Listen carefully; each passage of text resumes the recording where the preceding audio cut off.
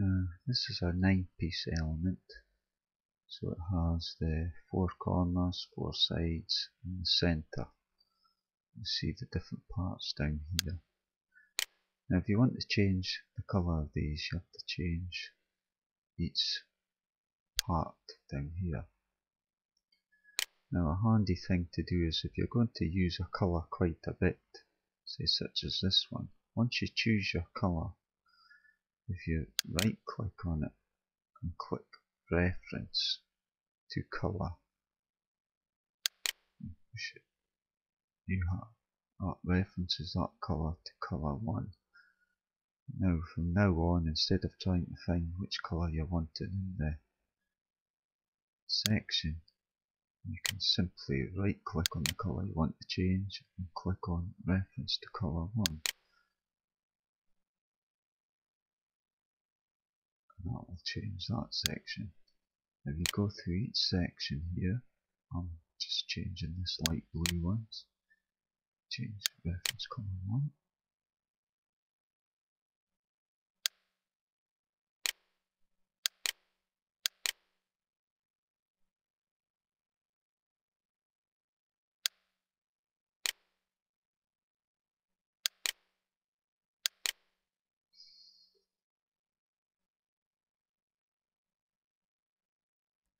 Now once you've changed all the colours, you'll see it's changed there.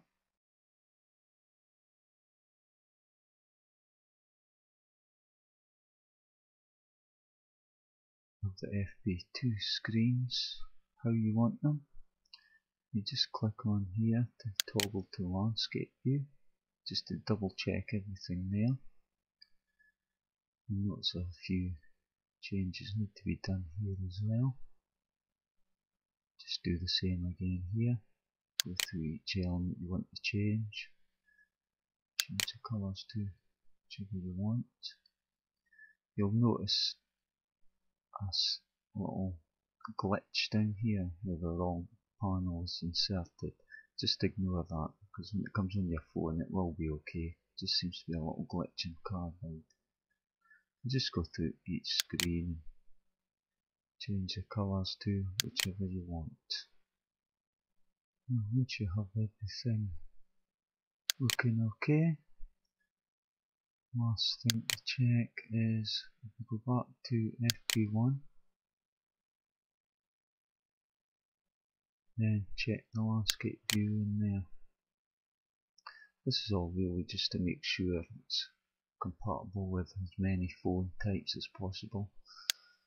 If you're just doing something for yourself on your own phone, you wouldn't need to be so fussy.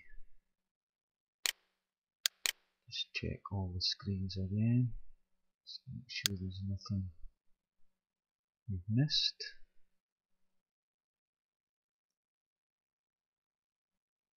And then everything looks okay. Now, the only thing left to do now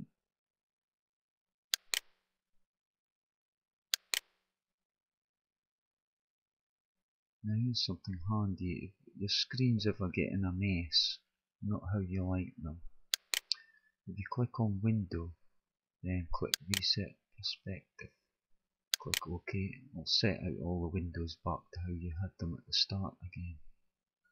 It's quite handy if you accidentally close windows or anything and you can't get them back.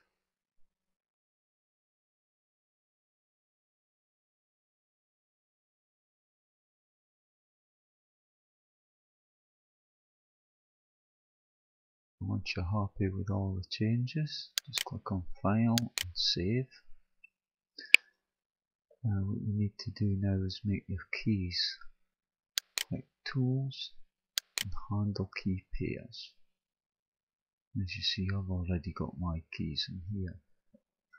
We click on New, type in a name for your key pair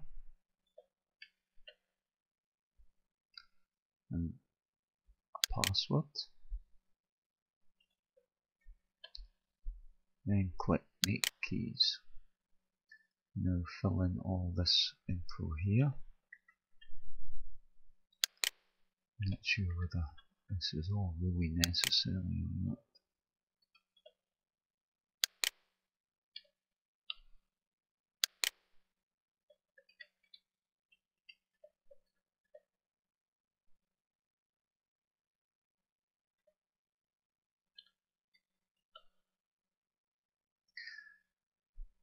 Leave the validity 5 years. You can change that if you want. This is where I'm leaving it. And this is where it saves your key files to, under C documents and settings. Just put in a password. And then confirm the password. And click generate. That's your key done. Tick save password. And once that's done, click save.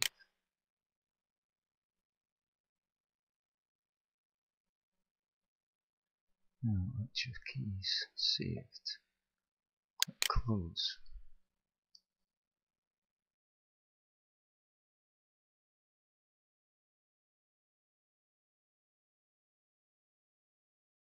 Key pairs made, you only need to do that once. Go up to Tools, Create New Package. What you do is select a platform of your phone, which in my case it's 3rd edition, parts 1 and 2. Put in your theme name, just leave that automatic. This info is just really for your own reference, so you can either fill it in or not. Down here is all the elements that have changed in the theme you've edited. So for instance, if you uncheck icons, you get a smaller file size, but whoever downloads it will just have your default icons. Or if you want to be particular and make sure you save the icons you've got here with it, and just leave that ticked. And just click next. That should automatically pick your key pair here. You can choose it if you have another one. And then click finish. That's because I've already been messing about with this theme.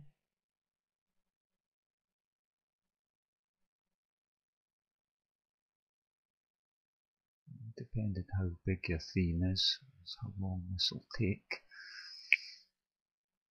Shouldn't take more than a few minutes at the most. Now that's it finished. Now you have a choice here of launching the transferring tool, which is your Nokia suite, or just select no if you want to transfer it some other time. And that's your package saved.